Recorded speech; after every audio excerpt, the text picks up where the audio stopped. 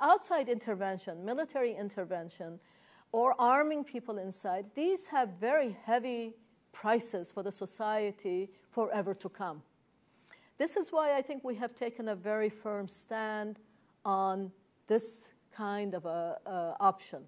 And it's still being entertained by various actors, I think, although member states are very cautious given the few very unsuccessful examples ahead of us of military interventions.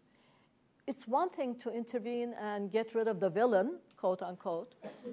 It's another thing to build a society to move on again. Which of the countries where such military interventions took place is moving on today?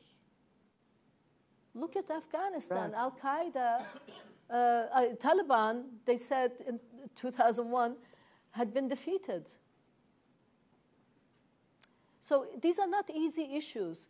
And can there be dialogue among people where the state is killing its own people? There has to be. We have to find a way. We have to if Syria is going to prevail, if Syrian people are going to go back to living together, these hurdles have to be overcome. Peace and justice. I mean, you cannot have one or the other. I'm a great believer in justice, but justice alone does not bring the peace. So I think reconciliation and justice have to come along together. And we cannot see any other way but to push for this dialogue.